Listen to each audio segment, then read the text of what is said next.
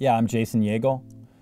I live in San Francisco, California with my lovely wife and 2 daughters. I've been living here for 25 years. I grew up in Boston, Massachusetts. And I'm a painter.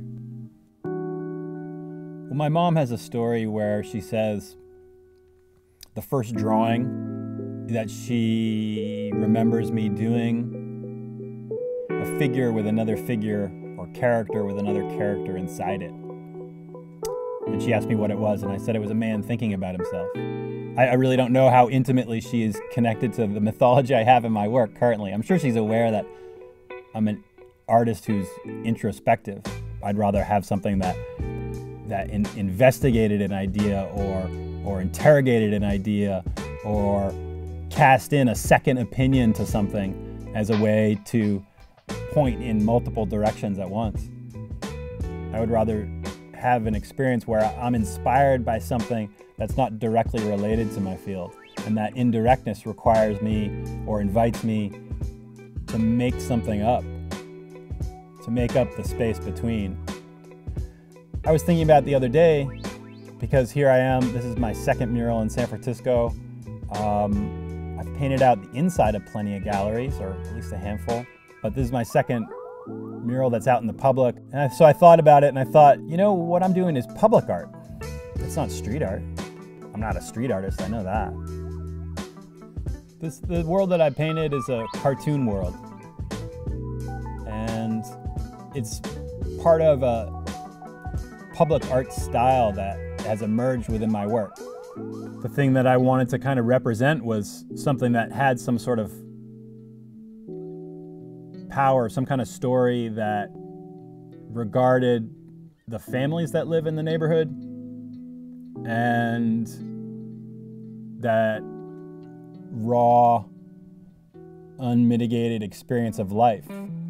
And there's something nice about belonging in a city. I grew up in Boston, which in a lot of ways isn't dissimilar from San Francisco. Just this thing of being a kid growing up in an urban place where you were traversing the city by yourself. There's something potentially, you know, maybe a little bit dangerous about the city, but at the same time, it kind of has you in its embrace. So within my work, I've always found myself representing these kind of urban spaces as well. I'm definitely pretty proud to have my work out in the public because I've tended to be that kind of person who, you know, I relate, I think, most to like a comic book artist, which their work is for publication more than exhibition, and I don't come from any kind of graffiti tradition. I want to make things that appeal to people, that are more democratic maybe than my own work in my studio, which can be super duper idiosyncratic.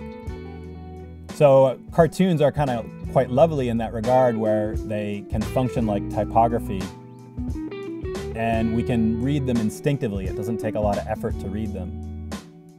I've got these 2 characters in it, 2 sort of young female characters, and in some way they're definitely related to my 9-year-old and 12-year-old daughters. And one is sort of focused outwardly with a sword, and one is focused inwardly reading a book. That in a way, all of the characters within the mural could represent different aspects of a person's persona. There's the inward person who's reading, there's the outward person who's raising up this shining sword. There's the animal protectorate, in such a way to create female characters that represent, you know, let's say youth or some kind of genuine spark that's connected to the real world, which I think is, you know, a pretty important component for anybody creating stories.